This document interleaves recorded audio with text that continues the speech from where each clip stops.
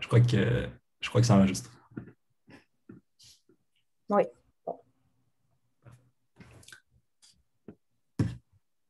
Parfait. Donc, so yeah, thanks a lot, Fatou, and thanks a lot to Fenemel for having organized this.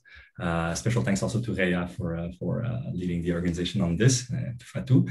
So, yeah, I had the privilege of being an intern at Decathlon for a couple of months, and I'll try to present as much as I learned during this internship. And this was a research supported by Fenemel and by MITACS also, so thanks to them. And also special thanks to all of you that registered and that are here now to listen to me. Hopefully you'll learn a few things during this presentation. And as Fatou said, it will be recorded. So do not worry if you miss a part or anything. You should be able to rewatch it if you like. So the presentation will go as follows. It should be around 40 minutes, and we'll leave some space for question and answer at the end. So I'll briefly present the context. So what are recommendations, why recommendations, in which in which location should we do recommendation, the usage, and a bit about the data at Decathlon and the previous models that were used by Decathlon. And then we'll move on to the main part of the talk, so about graph neural networks, why they are useful, how they can be used, and all about the information propagation. I'll move on then to contribution of this research. So this research was used graph neural networks, but was precisely used for a couple of things that were put forward by this research. So mainly seasonality and different kind of usage of graph neural networks. Just as a little reminder, if possible, it would be to be on mute for everyone. And then we'll finish with some results and some takeaways. But I wanted to start off with a little question for the audience. So for all of you, and I was just curious, what is your main domain of work, research or study? Just for me to know a bit about the people that are listening to this presentation. So main domain of work or research or study, a couple of examples there about marketing, business intelligence, and all that. So you can just write directly in the chat. And I'll just, yeah, so if you can write directly in the chat about your main domain of work, it will help me to maybe tell you some examples and all of that. So we see finance, AI, communications, real estate, marketing, machine learning, super interesting. Great. Digital marketing, insurance. Perfect. So a lot of people familiar already with the machine learning frameworks and all of that. And BI also. Great, great, great. And second question and last question, I'm asking a lot of you now. So do you already know what recommender systems are? And if yes, do you know any machine learning models for the task? So for example, it could be yes, you already know about it, and you know about the model collaborative filtering. I'll look at the chat again. So ALS, interesting, no, perfect. Perfect, so I'll try to introduce the recommendation properly. Great, so people more or less familiar with that. Perfect, item-based, RNN, great. Perfect, so thanks a lot for your participation. It helps me tailoring the presentation to you. So starting off with the context. So let's start off by defining what is recommendation. So what are recommendations? So as you all know, we have more and more places that we can go. We have so many options towards like what kind of items we can buy, what kind of restaurants we can go eat to, what kind of movies we can watch. And so recommendations and recommender system can be seen as a tool for helping user finding relevant information among all the options that are available to us. So among all the catalog of options, the recommender system will pinpoint some options that could be relevant for a user. And I think you all have seen a couple of examples of that recommendation. So as I mentioned there, so Amazon, Netflix, they really popularized the recommender systems. It gathered a lot of attention in the past years. We saw that it was useful, it was helpful for the user, and it also stimulates the sales and the product usage. And concretely, the task is to recommend items of users to all interest. Recommend items of interest to all users. So I put two examples there. So first off, Netflix. So for me, let's say top picks of Netflix. So Netflix thinks that those movies would be of interest for me. So for all of the user of Netflix, they have some movies of interest that they deem as interesting for me. So the party, the gentleman, all of that. And another example with Amazon. So I think this would be for someone named Thomas. So based on probably his previous purchases and what other people like him bought, those are recommendations that would be for him. So among all the catalog of items that Thomas could buy, the recommender system considered that those items would be interesting for Thomas.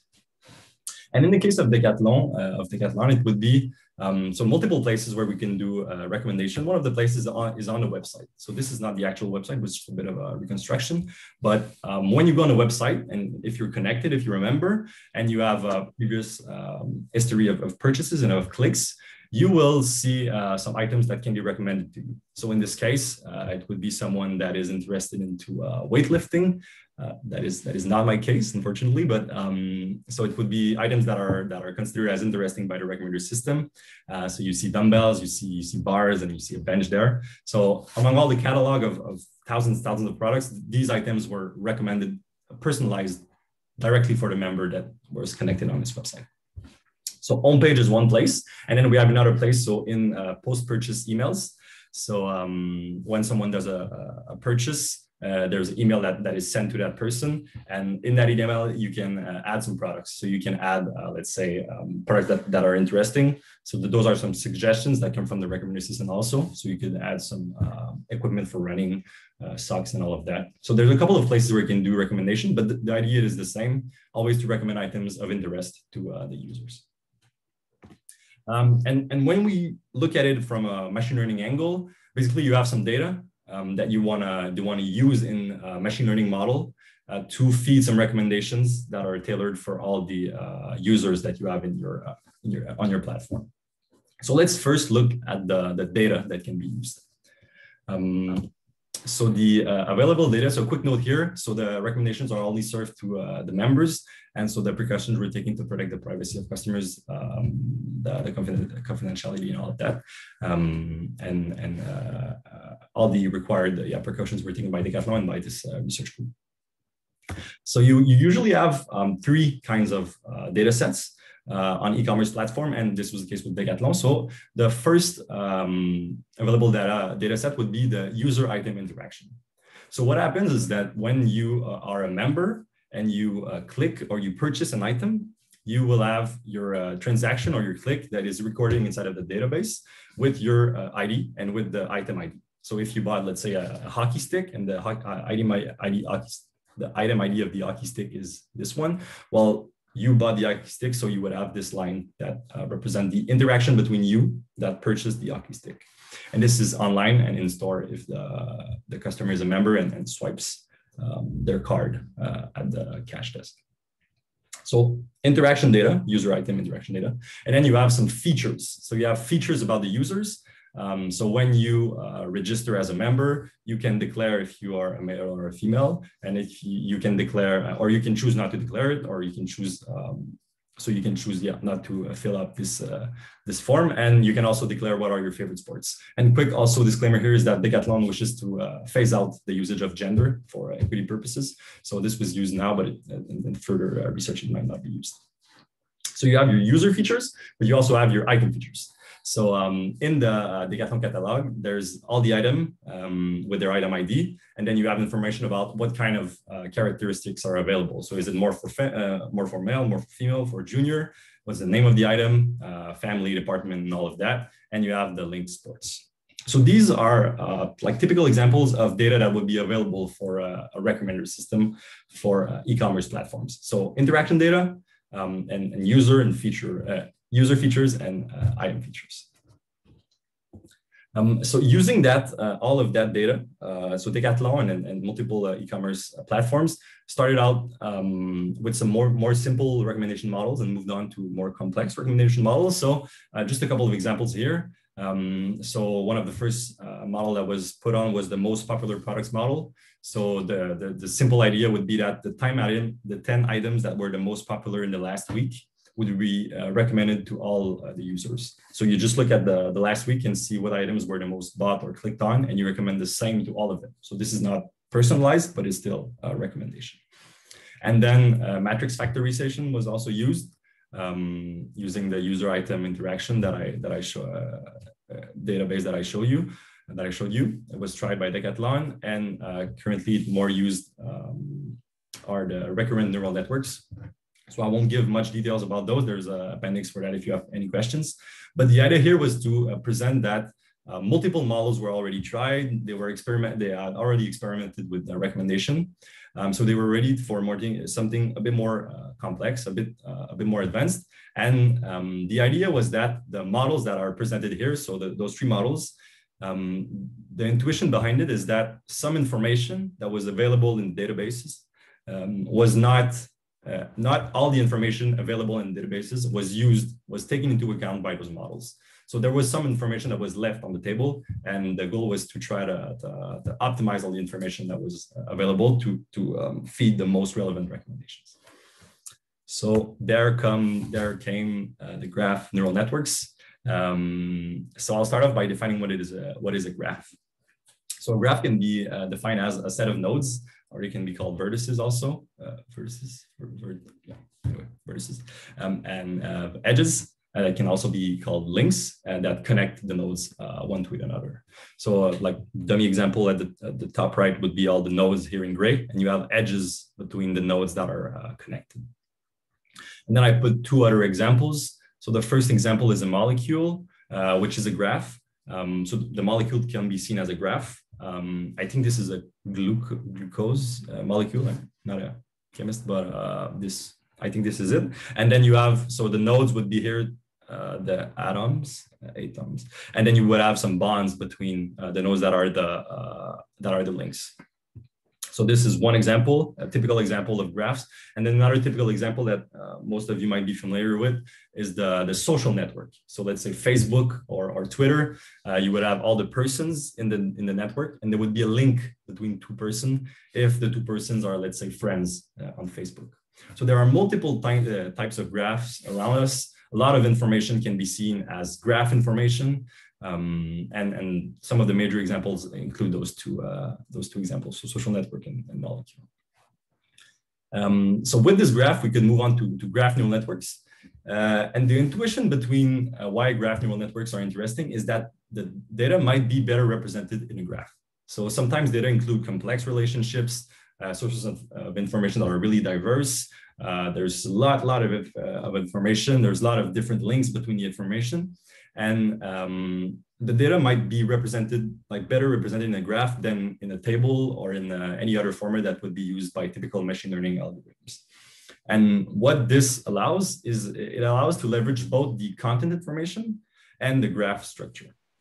So the models that I presented you earlier on would only either leverage the graph structure, so only leverage the user item interaction, or the content information. So they would either use the interaction or the features. But there's not many models that can use both. And one of the promises of the GNNs are to leverage both kind of information.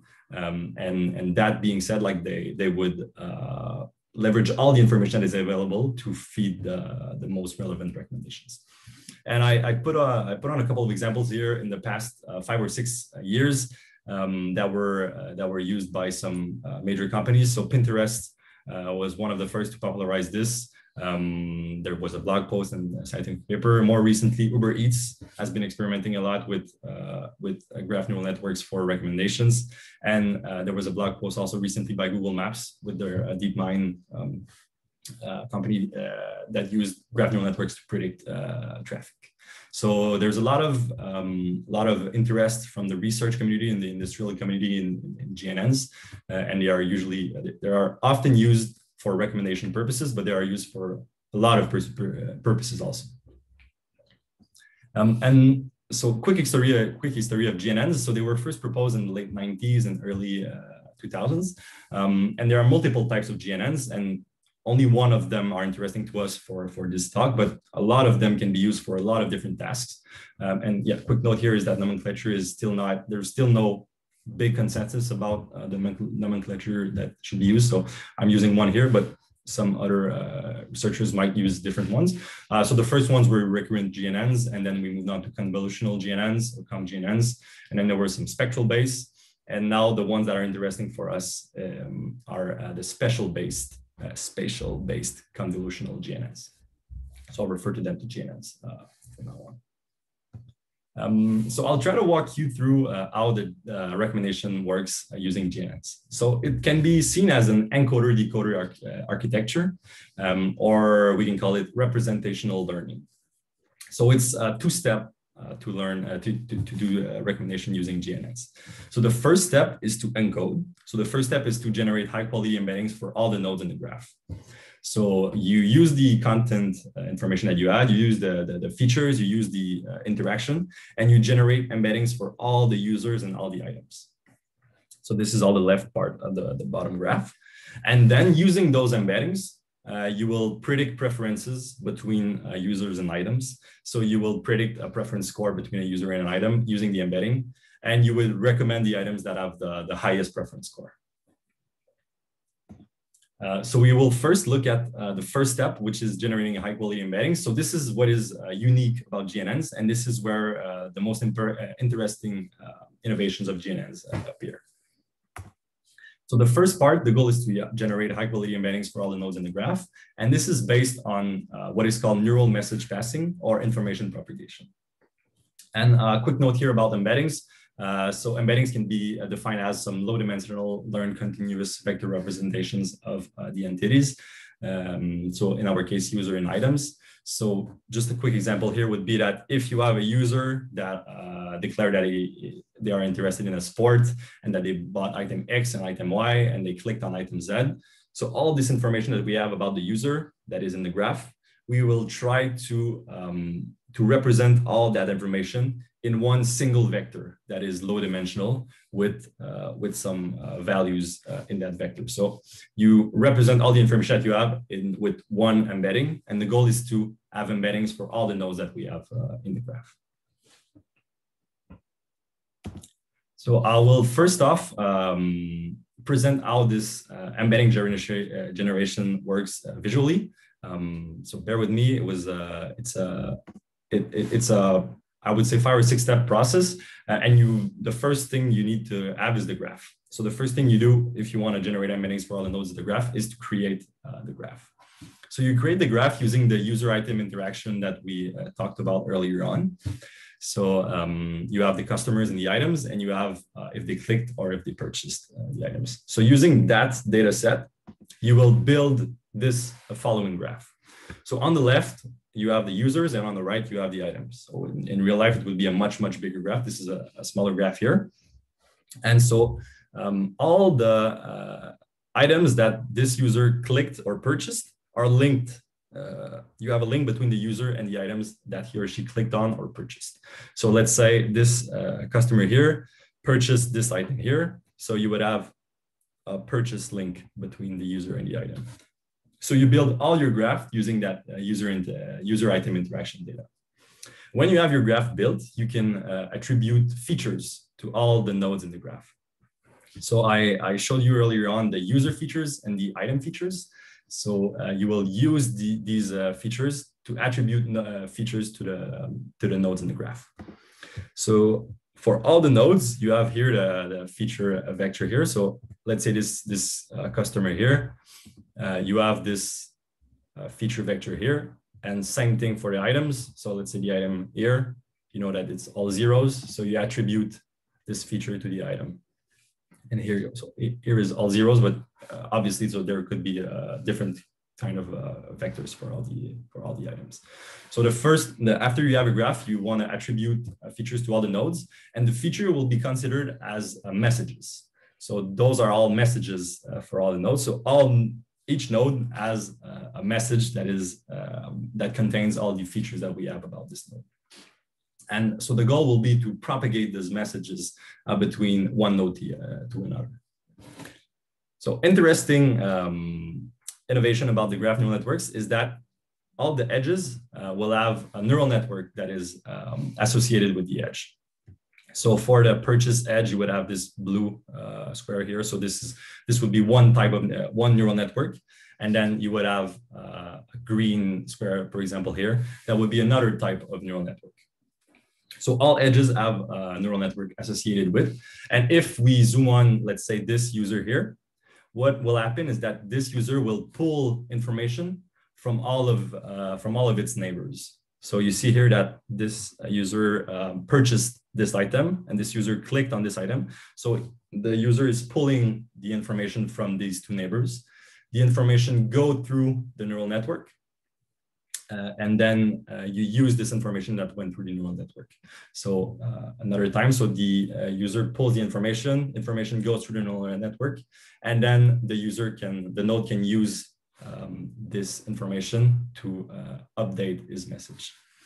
So when you have all the information of your neighbors, so in this case, this blue and this green envelope, so that represent the information of their neighbors, you can update your initial information using a function that takes your original message and an aggregation of all your neighborhood messages. So in this case, you would have two messages here that you aggregate. So it could be a sum, and then you do a function that takes into account your original message and a representation of all your neighborhood, and this gives the updated representation of this user.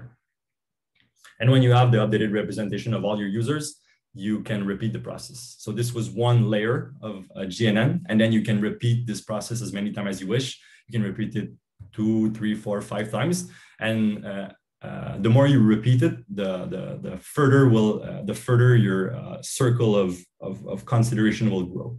So if you repeat it 2 times, then you will have the information from your neighbors here, but you will also have information from the neighbors of your neighbors. So you would have the information of this one that is incorporated inside your embedding. So you update the message and then you update it as many times as you wish.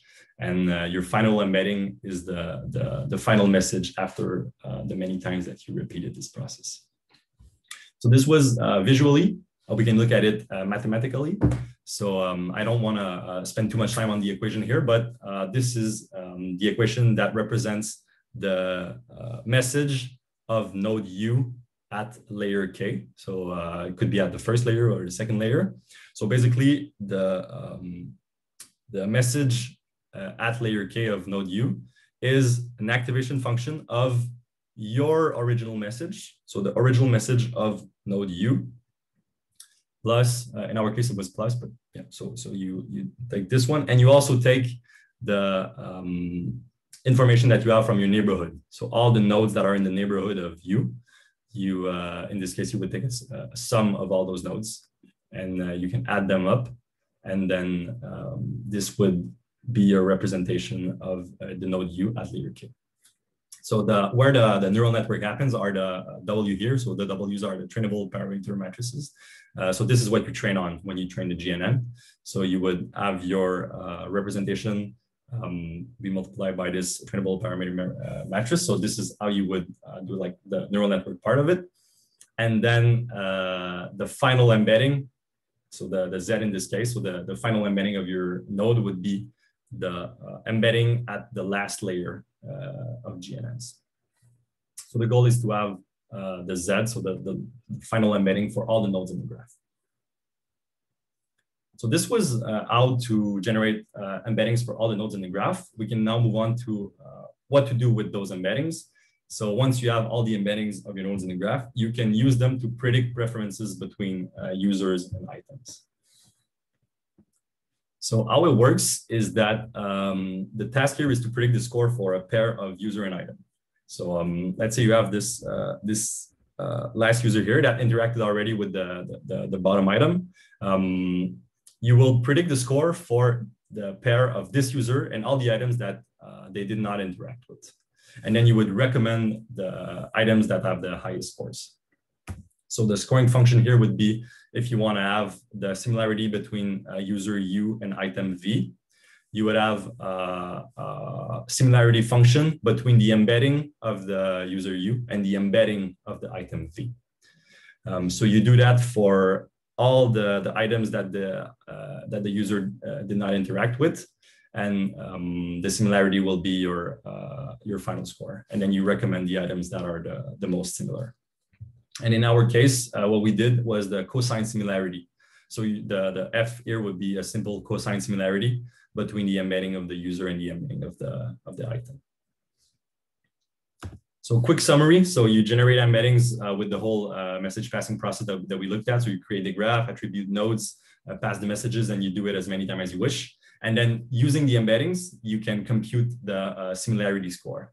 So you compute the similarity score with all the items that the user did not interact with, and then you recommend the items that have the highest scores. So this was the whole GNN model, and we can look at how to train a model. So what we are training on actually are the parameters here, so the W here.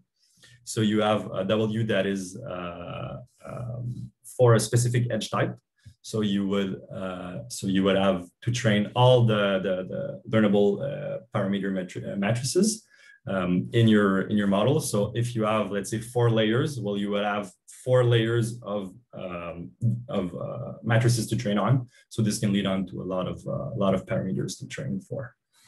And you optimize the model using a max margin. So there's multiple loss function that could be used, but the loss function that is used now is the max margin loss function, and we use it with negative sampling. So in a nutshell, is the model has to predict the higher score for a positive edge than for a random negative edge. And I put the equation in the appendix again, but this is how the model learns the correct weights here that are in these matrices. That was the basic GNN model for recommendation. And with this research, we pushed on two main aspects of the GNNs. So the first aspect is the graph creation. So in the literature, it is said that the state-of-the-art works on GNNs are mainly for homogeneous graphs. So for more simple graphs with less edge types and less node types. So what we did is we pushed on that aspect, and we added sports as nodes in the graph and all the related edges from the sports nodes to the items and to the user nodes. So this was more diverse, and it represented a richer source of information that the model can learn from to predict the embeddings, to generate the embeddings for the user and the items. So here we can say that we can see that the sports were added as nodes. So this is again a simplification, but you have the sports here, and there would be a link, so an edge between a user if this user declared the sport as favorite. And then same thing, if the item is considered as related to the sport by Decathlon, there would be a link between those two. And what happens is that during the message passing, so when all the message get passed in the graph, you get information from the sports also. So you can have a richer source of information to learn from. In that way, you incorporate much of the available information and you make available some new information that the model can learn from. So this was the first contribution of that. So we added the sports as node, and this helped enhance a lot of the performance of the model. The second contribution is regarding seasonality. So the seasonality is a common trait in a lot of e-commerce, well, multiple e-commerce platforms. So the idea is that when it's, let's say, summer, people are buying beach tennis rackets, let's say, but those people are not buying snow gloves. So the products are really seasonal. So when it's the winter, you usually buy winter products, and when it's the summer, you usually buy summer products. And it's interesting to understand what products are trending in this particular season, because those are the products that should be recommended and not the other types of products. And so this kind of seasonality accounts for a lot of the variations in the patterns of interest of customers. So it could be relevant to know, let's say that I'm interested in surf, but it's not relevant for the recommender system to recommend me a surfboard right now, because I will not buy it because it's not a timed recommendation. So it might be accurate to represent my preferences, but it also has to be served in a timely manner. So it has to be served at the right moment in the right season. So this was the idea behind what we implemented. So what we implemented was really simple. So instead of parameterizing the model on all the edges of the graph, we only train a model on a subsample of the most recent edges. So that way, what that does is that the model is parameterized to give greater scores to the user item pairs that were seen recently. So since the user item pairs were seen recently, we can assume that those items are popular in this season. So just this simple adjustment allowed us to have some recommendations that were in the right season. And we did a couple of other things regarding seasonality, but this is the one that made the most difference, the biggest difference. So using those two enhancements, we had some interesting results. So the evaluation was done in an offline manner. So we have offline metrics. So unfortunately, there was no infrastructure available for online evaluation. So when I say online evaluation, it means that usually you would compare the recommender system with a subset of your user, and then you would use another recommender system with another subset, and then you would compare the performance of those two recommendations online, like directly on the website. But in our case, we did it offline, so with some temporal data. So we trained the model on 50 weeks, and then we reported the metrics on the most recent 2 weeks. So there were 3 metrics that were chosen by Decathlon, and all these metrics are for recommendations of 10 items. So basically the precision and the recall, they measure how accurate the recommendations were. And the coverage measures the proportion of products that were recommended at least once. So this is more a business metric that is interesting. If you're, let's say, Decathlon, you might want to make sure that a vast number of products are recommended, so that not always the same products are recommended. You want to give some space to multiple of your products in your catalog. So quick example of what would be the recall. So the recall is proportion of products that were actually bought, which were recommended. So let's say you have 2 users. So this first user gets recommended some gloves, some ski poles, a backpack, and a brush.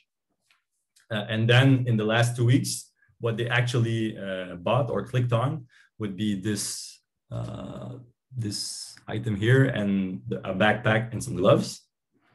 So you see here you have 2 correct recommendations. And here this person got recommended those 4 items, but the ground truth was totally different. So those are 2 wrong recommendations.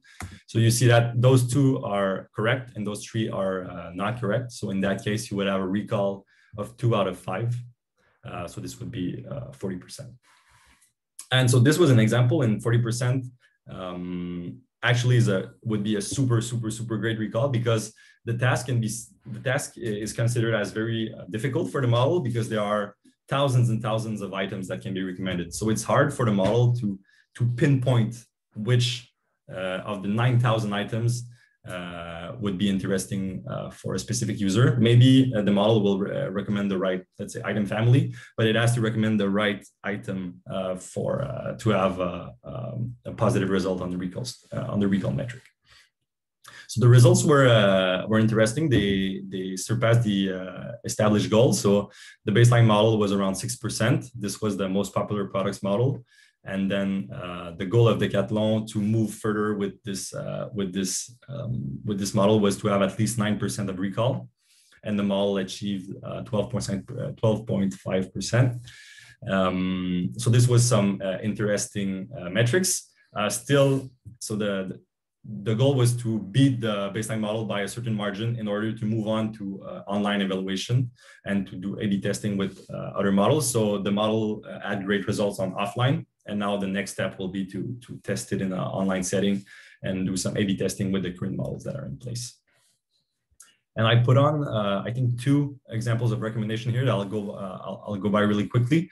So if you have any questions, do not hesitate to ask. But so the first example would be someone that bought, I think that this user clicked on trousers, jackets, bikes, and then got recommended some jackets, some trousers, and then some items related to ski, but the ground truth was related to trousers and to helmet. So interesting recommendation here. So the user might be interested in mountain bikes and biking in general, and the recommendation was towards skis, but it's the winter currently. So maybe this was seen by the model as like a seasonal alternative to biking. So it can be seen as an interesting recommendation here, and the model was almost accurate with the trousers. Second example, also to show that you do not need to have a big history of interaction to have some relevant recommendation. So this user bought a cross trainer, which is this elliptic fitness machine, and then got recommended some dumbbells, some elastic bands, and a lot of things regarding fitness. And the ground truth was regarding elastic bands. So this model was almost accurate again. So this was just to give you an idea of what kind of recommendation are fed to users based on their previous interactions. So I wanted to leave you with a couple of takeaways. So first off, just a little summary of what was said. So we explored the GNNs for e-commerce recommendations.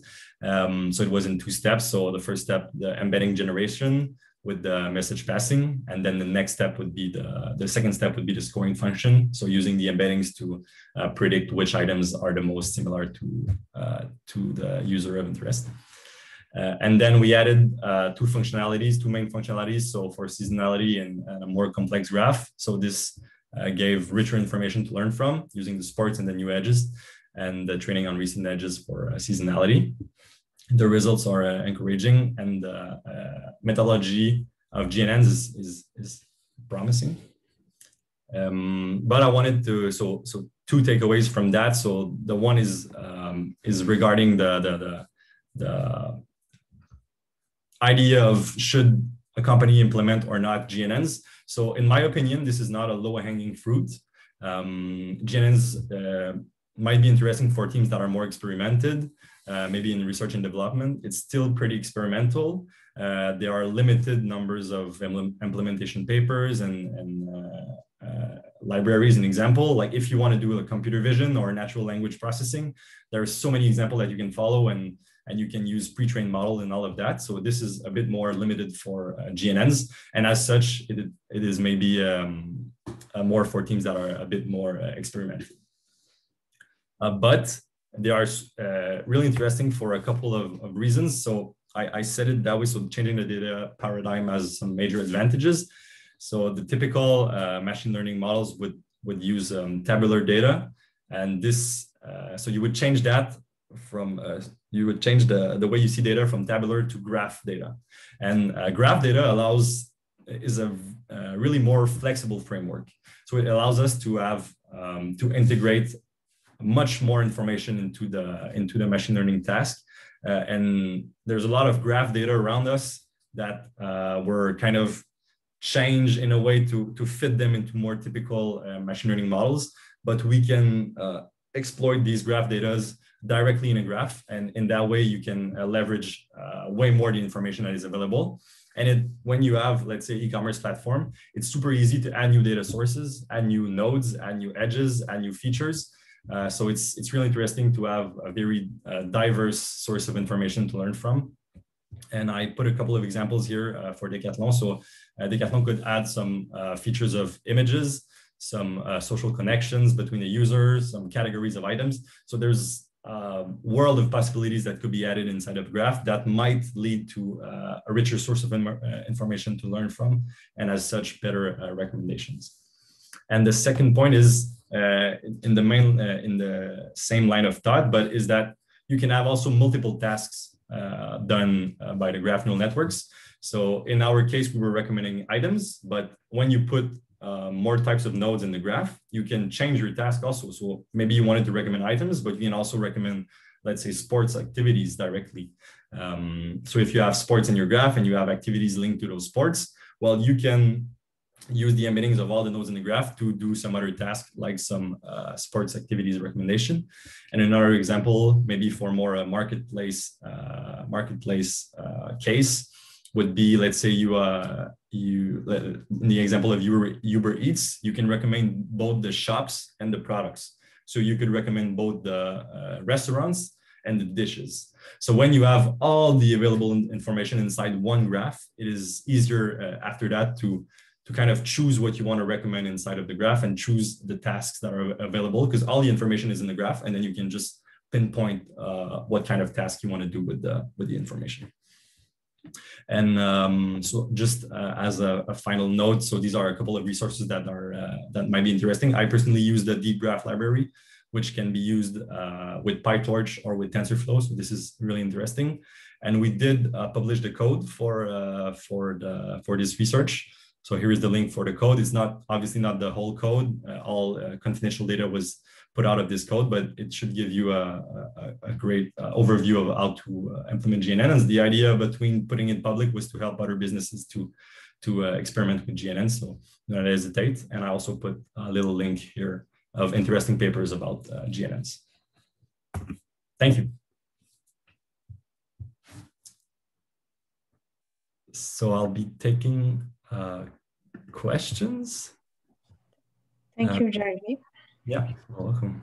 It was very, very interesting. Great. So we have a question we have a question in the chat. Yeah. The first is William. William, do you want to ask your question directly?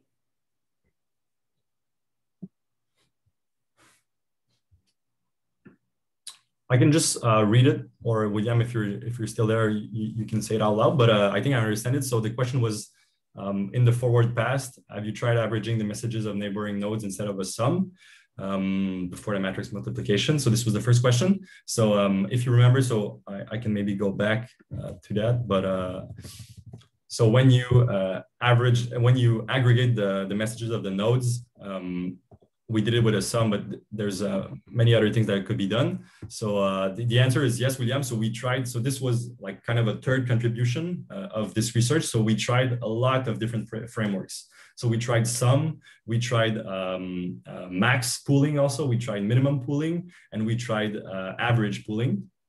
And the conclusion of that was that it did not make such a difference on the embeddings. And in the end, there was some pretty similar results between all those technologies. And in the end, I think the sum was what gave the greatest result, but it was like around 1% of difference between those frameworks. And one of the things that was said in the paper that was submitted is that depending on the data, all the kinds of ways to aggregate should be tried because one might be better than the other. And so the second question, I can read it again maybe, but it's from Alexandre H. How are you dealing with the seasonality? Do you label it manually in the data or is it inferred? Yeah, so it is not manually labeled. So as I said, so the idea is that we have the timestamp for all the interactions. So if you clicked on something like 12th of December, we will have the timestamp for that. So we use this timestamp to choose which are the most recent edges, and then we will only train on the most recent edges. So it's not done manually. When the interaction is recorded, we know which season it is in, and so we will take the most recent edges to train on. I don't know if you're still here, Alexandre, but if you have any follow-up questions, you can ask them. Okay. The third question is from Ernest Follon. Which framework do you use? So I mentioned it at the very end. I'm using a deep graph library, and this allows the usage of both PyTorch and TensorFlow. So basically the library is built on top of one of these. So personally, I was using Python and I was using PyTorch and deep graph library. But the interesting thing about deep graph library is that you could use also TensorFlow if you prefer TensorFlow, and if you prefer serving your recommendation TensorFlow, you can do it that way. You have a question from Justin. Have you tried promoting discount or in-house products with a better margin? Yeah, super interesting question. So this is more on the recommender system side. And we were working more on the model side. So usually, well, not usually, but in many cases, so you can have the model that gives, let's say, the preference score. So you have your final score for let's say item, a given user in a given item. And then you can work on the system side of the model. So you have the score, but then you can work on the system side. And then you can say, okay, I want that in my 10 items, I want at least one that is in-house. In the case of Decathlon, all products are private labels. All products are labels of Decathlon. Or you could say that you simply multiply the score by, let's say, the profit margin that you have on the items. So this is more a business concern, and Decathlon chose add some preferences for that, but there was no clear direction of like we want to promote discounts or we want to promote better margin products. But it could be done, but more on the system side. Okay, the last question in the chat is from Sophia Dan. For the accuracy of your recommendation, is it a strict match between recommended items and clicked purchase items? Or do you consider that if you recommend blue gloves and the user bought black gloves, it is still a partial match? Mm-hmm. So interesting question also. So this the scope of this project was not so much to work on the metrics that were used, but so to answer directly your question, if I recommend blue gloves and the user bought black gloves, it's considered as a error. So it's considered as not a correct recommendation. But one of the next steps of this research project could be to have this kind of more subtle recall. So if you have, let's say, a product in the same family or in the same sport or in the same universe, it could be a partial success. So for now on, it's not a successful recommendation if you have a partial match, but it could be done in the next steps of this project. Oh, you have a question from Alexis Sylvestre. Is there plans to use your model on online purpose at Decathlon in the future? Yeah, great question, Alexis. So this model, when I mentioned in the metrics, the next step is to compare the models, is to compare more directly the current model with this GNN model. So depending on the priorities of Decathlon, they will at one point compare the two models. And if the two models, if the GNN model beats the current model in place by a certain margin, it will be put online. But for now, it was more a proof of concept of this model. And the next step will be towards comparing really this model with previous ones.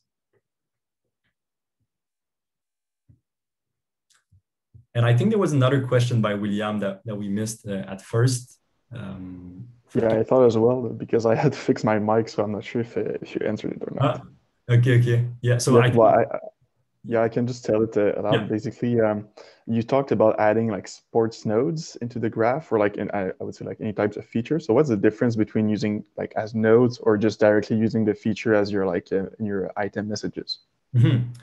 So good question. So this is like one of the most promising things about GNN. So when the sports are used as nodes, you can link them to both the users and to the items.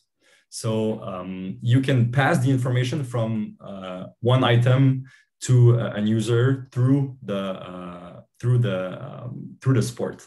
So let's say you bought, or maybe another example would say, let's say you're interested into skis, but that you never bought skis, but you said that you're interested into skiing. Well, then you would receive some information from all the products that are related to ski, and this would be put inside your embedding. So then you would receive information from the skiing node, even though you never bought anything about skis. So it's more flexible in the way, and then the neural networks can choose to give much more weight to one or the other feature. But adding them as nodes give like a greater range of possibilities when pulling information from the neighbors. Okay, thanks for the answer. I got another one about cold start items and users. I was wondering, like, let's say you have a user that have like almost no edges. Does it get like almost like random recommendations or something like that? Yeah, so great question also. So again, it was a like tackling the cold start problem was a bit out of scope of this project. But so you only need one, like basically you only need one edge to have information from the whole graph, and you also have information from your user features. So the user features are very limited, but if you have, let's say, just one interaction, then you will pull information from this interaction. And as I showed in the results. So the example number 2 had only one interaction, and then they add some relevant recommendations with only one interaction. So like the cold start problem where you never interacted with the model is harder to tackle. But in this case, if you have only one interaction, the recommendations are still pretty relevant. Okay, great. Yeah, I think this is the advantage of this kind of method versus like just co-occurrence or some ALS. Here you can actually use the power of like the neighbors of the neighbors of the neighbors to get more interactions. Yeah. And also you had some really impressive like increase in like metrics for your model. I was wondering, was your baseline the RNN that you were talking earlier or something else? No, so maybe this was not as clear as it should have been, but the baseline model is the most popular products. And then so the goal of like how the research was structured is that if the model beat the baseline model by a certain margin, so in that case, if the GNN model reached 9%, then we would move on to compare it with the current models that are in place. So the baseline model here is the most popular products. Okay, thank you. You're welcome. You have a question from Guillaume. What's the time spent for model training? Great question, Guillaume. The cool thing about the GNN is that you can train the model on a subsample of your graph, on a subsample of your graph, and then all you need to train are the W's, are the parameters matrices. When you train a model, you can choose to train it on a subsample, and then it will generalize to unseen data, unseen nodes. So actually, during training, I think the hyperparameterization was around 1 hour per iteration. But so you would have like probably like tens of iterations. So to choose the right hyperparameters, it's approximately 1 day of training. And then when you have the right hyperparameters, you will probably choose a bit bigger sample size, but it's around, let's say, from 1 to 5 or 6 hours of training on a GPU. And then you can check if it generalizes well to other nodes. And if it doesn't, maybe you take a bigger sample size and so on.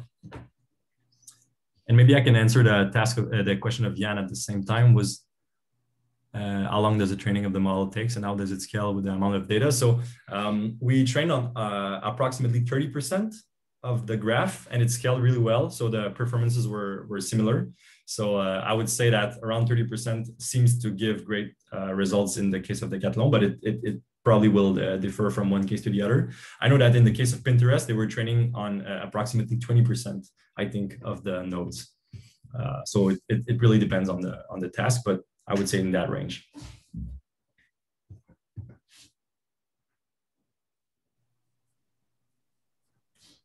Does anyone else have any question?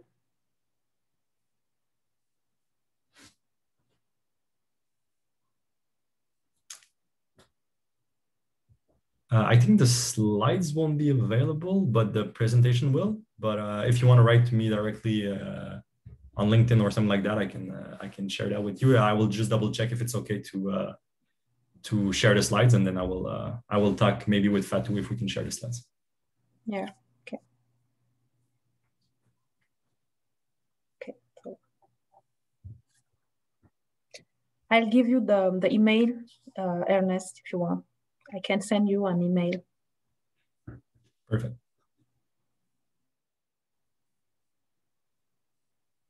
So thank you, Jeremy. It was a very, very great presentation. So the recording will be sent to you at the beginning of next week if you miss any part. Thank you. Thanks a lot. Have a good weekend. Yeah, thanks a lot to everyone that was there. Really appreciate it. Thank you, Jérémy. Great presentation. Merci. You.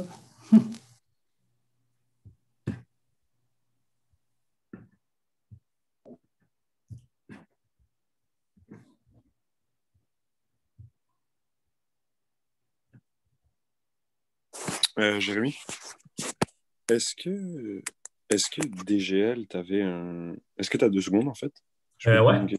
Je vais peut-être juste demander à Fatou, j'arrête l'enregistrement peut-être? Oui, tu peux arrêter. Merci.